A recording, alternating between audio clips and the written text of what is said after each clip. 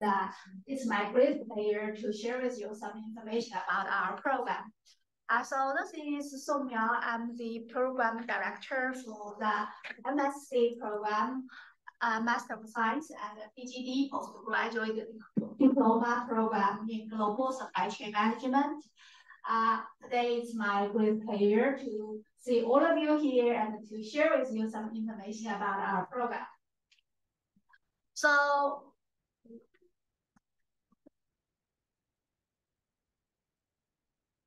okay. Thank you.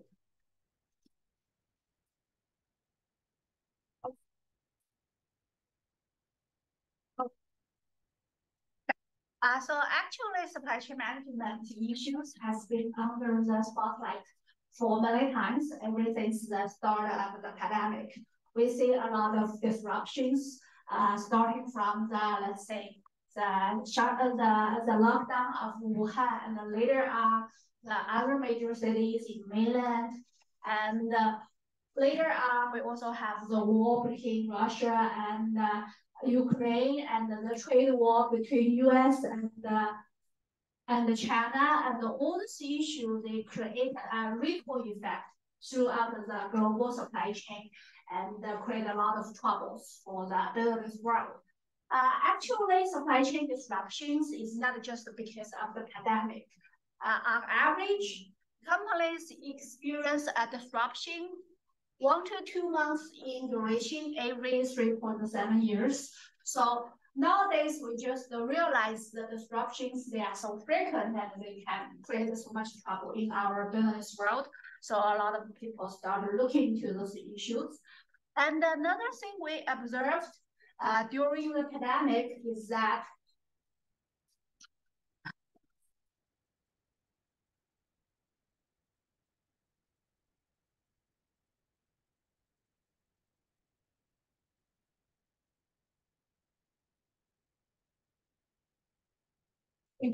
another thing we observed during the pandemic is that the customers, they are really changing very fast.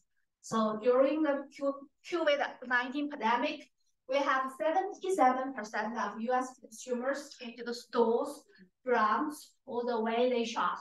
So when the customers, they are changing so fast, we have to have a very responsive, agile supply chain in order to follow the change in the consumer behaviors. So that's another challenge faced by the supply chain. But among all those trends, there's one thing that is clear. It is the ESG initiatives. Customers, they are more likely to buy products with the ESG hat. So we have a survey of those top managers. 7 of the 9 environmental social governance initiatives, the ESG initiatives, they have significant supply chain components. So there's another thing we needed to change in the supply chain. We needed to change our supply chain to cater for the ESG initiatives. So all those issues actually resulted in the paradigm shift in the supply chain management. And here is a report from McKinsey. It says that before, the supply chain mainly focused on 3 areas. The first one is the cost and the capital, which just the cost we pay for the supply chain operations, and the profit we generate in this process. And the quality, that is the quality of the product and the final services we deliver to our end customers. And we also have the service, that is the service of provided by the supply chain. For example, the lead times, the fill rates, so on and so forth. That was the focus of the traditional supply chain. Now, because of all those issues we have observed, we have to change our supply chain focuses. So besides the original focus of cost and capital, quality and service, now we need to focus on 3 new areas. The first one is resilience. It's mainly about the disruptions we have seen during the pandemic. It's how we should respond to all those disruptions and how can we recover from the disruptions. That's the resilience issue we have to address in the supply chain. And the second is agility. It's mainly about the changing trends for our customers. As the customer needs, they are changing so fast, we need to follow that. And that means we need to be really agile in the entire supply chain process. And the last issue is about the sustainability. That is closely associated with the ESG initiatives. We need to do things in a sustainable way to cater for the needs of the society, for the environment. That's the new areas we need to focus on in the supply chain management. So generally speaking, there's a huge shift in the supply chain management. That's why we need a lot of talents in this area. During the pandemic, Business Week already published an article. It says that forget finance, supply chain management is the pandemic era's must-have MBA degrees. And earlier this year, we see that LinkedIn actually also published an article saying that there's a shortage for supply chain talent. And the data from LinkedIn is made available through Financial Times. And this picture, we see that the number of supply chain manager job postings on LinkedIn, they increased significantly during the past years. So if we normalize to the number of posts of 2018 to 1, then in 2022, we say that the number increased to 2.7 in United States, and it increased to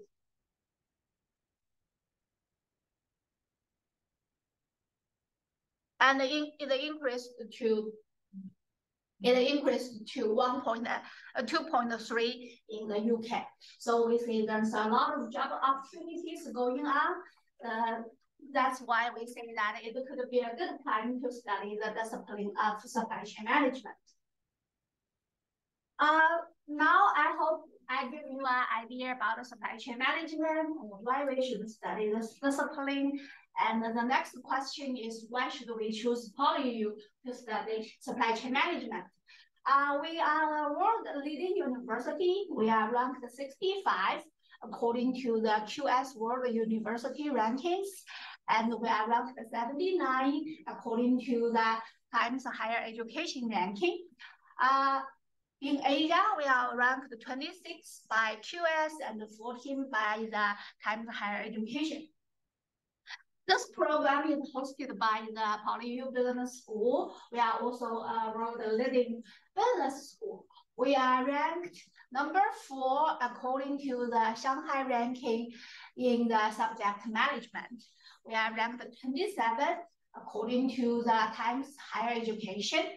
Actually, in the subject business and economics, actually we are the best in Hong Kong. And for QS, we are ranked 48 in business and management studies. Our business school, we are also accredited by ASSB and EQUIS. And the program is offered by the Department of Logistics and Maritime Studies. And in our department, we have mainly 2 research areas. The first one is supply chain and operations management. And the second one is shipping, maritime, transportation studies. And the second area, shipping, maritime studies, is mainly about the shipping and the transport logistics. We are doing very well in this research area, but in this session, our focus is the first area, supply chain and operations management, because our program definitely falls under the first research area, supply chain and operations management. We are ranked number 1 according to the Korea University Business School ranking in the field of operations management and management science. We are also ranked number 11 in the supply chain management journalist. It's mainly about our empirical studies research in the field of supply chain management. We are ranked number 13 according to the UTD Business School ranking based on the publications in the top-tier journals in the field of production and operations management.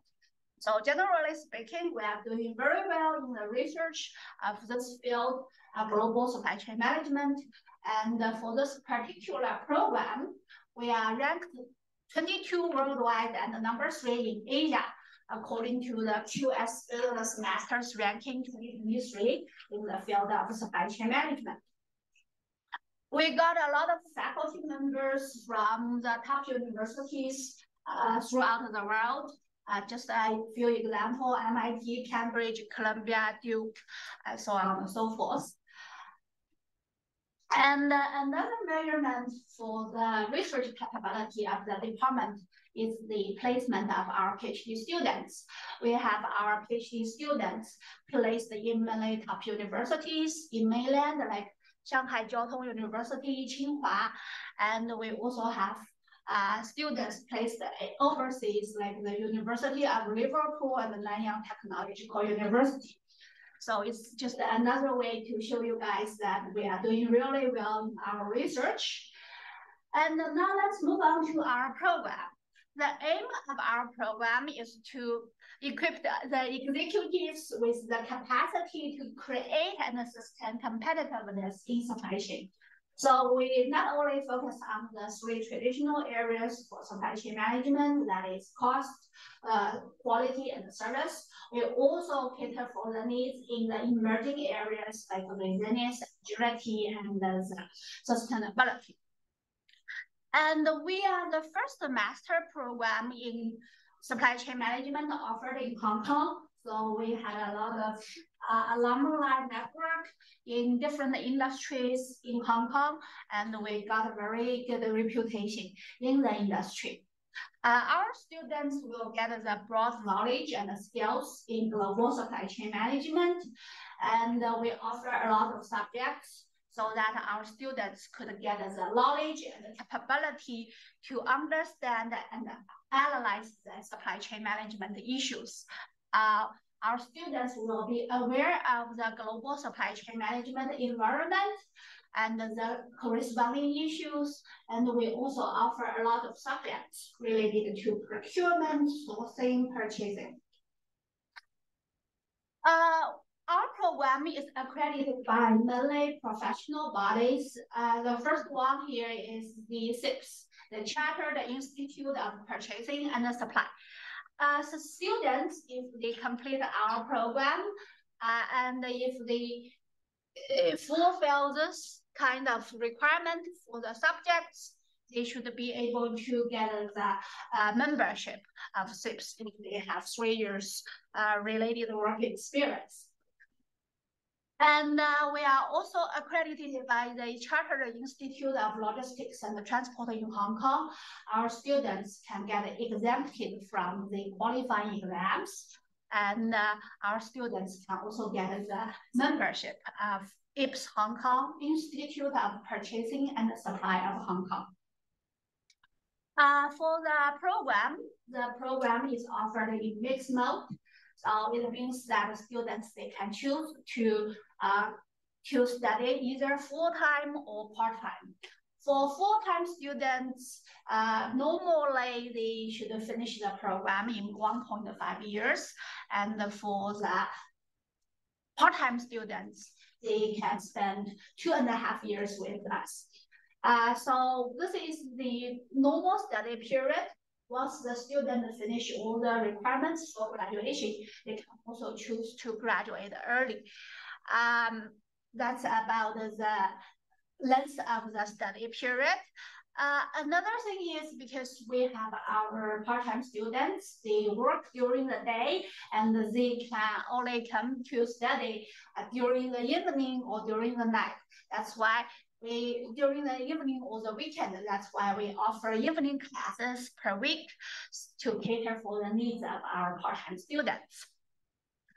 Here is the requirement for graduation. For MSc students, they need to finish 10 subjects, that is 30 credits. And for PgD students, they finish 6 subjects, that is 18 credits. So both MSc and PgD students, they need to complete the compulsory subjects and the restricted elective subjects. The compulsory subjects, they are the supply chain management, international logistics systems, operations and management, which focus on operations, and the global sourcing and the supply, it focuses on procurement. And for the restricted elective subjects, we also have three focuses. The first one is operations, the second one procurement, and the last one is information technology. Our students, they need to choose one subject from each of the three categories. So we want our students to have an overall idea about the supply chain management and how it fit into the overall picture of operations. And we want them to develop the strengths in procurement. And for the MSc students, they still need to take 4 more subjects as free electives. We offer a lot of choices here, starting from basic accounting, aviation, air transport, logistics, lean practices, project management, further courses in procurement like supplier development, risk management, statistics, decision-making, quality management, further subjects in information technology like the ERP and the Python programming, and other techniques like the business analytics. So students can, based on their interest and their plan for their future career, to choose which subjects they can focus on from the list of free electives. To give you a better idea about our program, here I would like to show you the student profile of our current students. The 2023-24 intake, the students joined us in September. We see that there are some students, well, here is the intake by role. It shows us their work experiences. And we see that there are 8% others and 17% interns. Basically, those 25% students, they are mainly the fresh graduates. It also means that the other students, 75% of our current students, they already get some industrial experiences before they join us. Actually, some of them, they already got years of work experiences.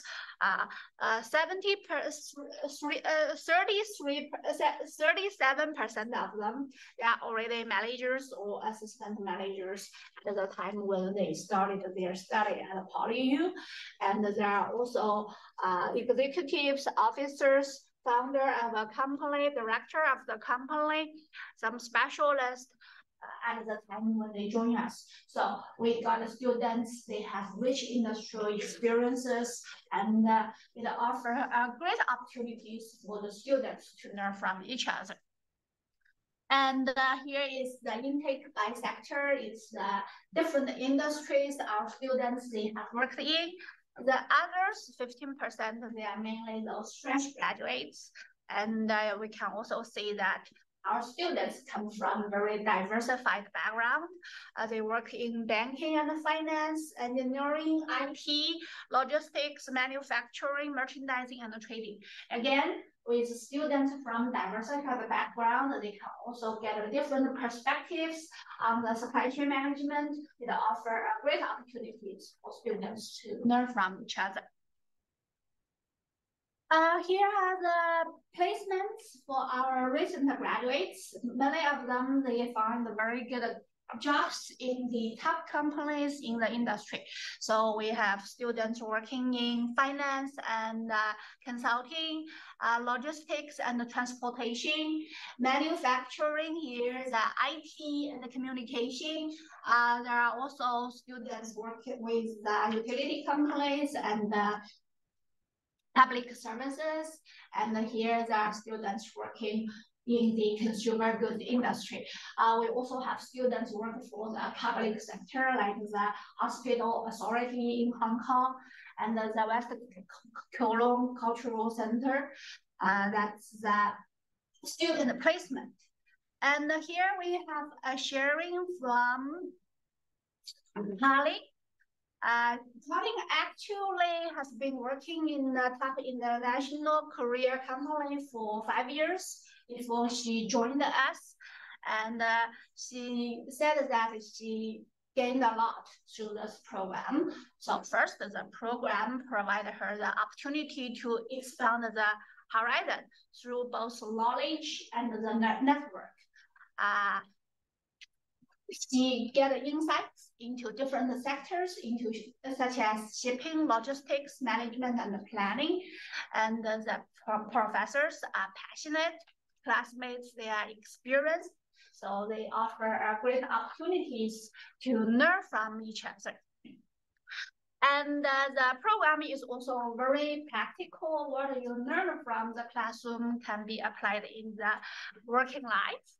And after completing the program, there are some opportunities to get progress into some management positions in her future career. So generally speaking, she would strongly recommend this program to whoever working in this industry, and it will be a great opportunity, a very enjoyable experience for us to study in this program.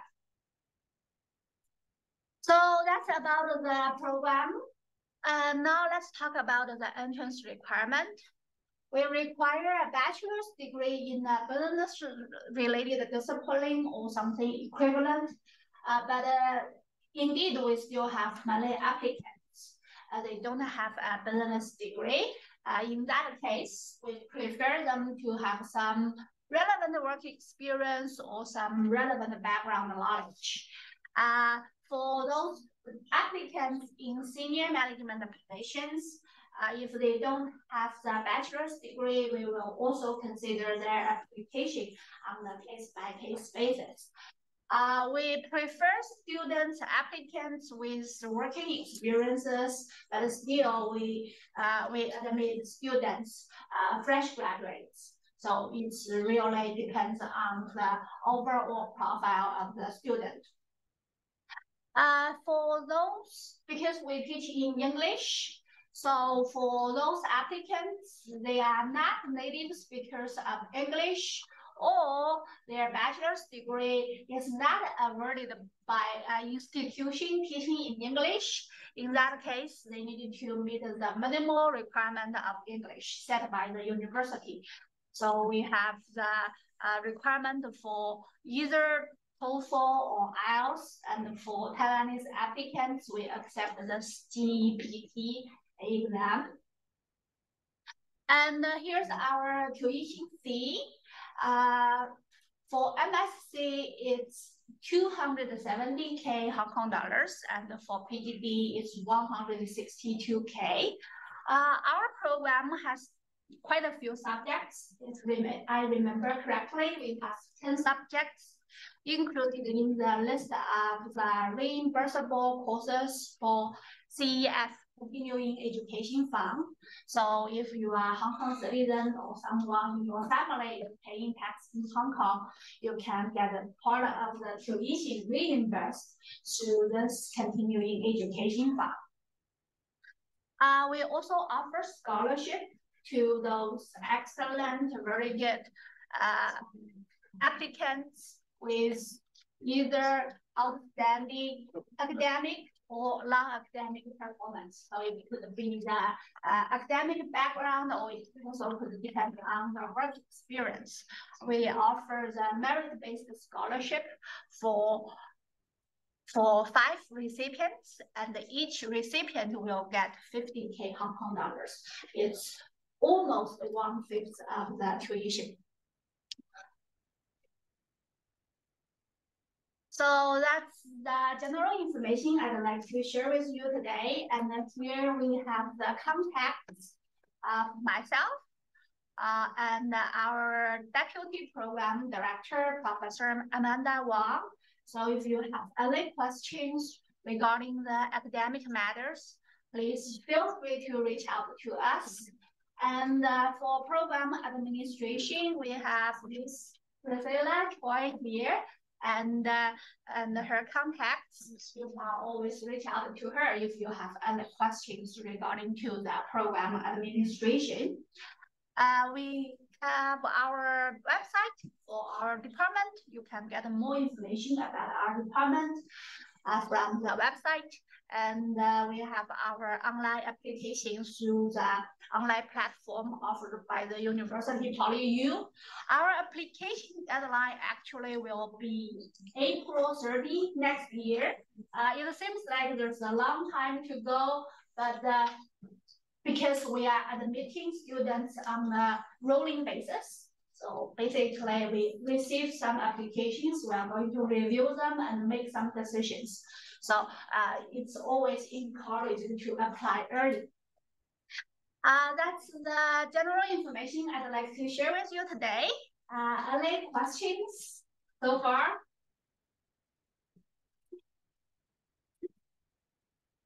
Okay, so if you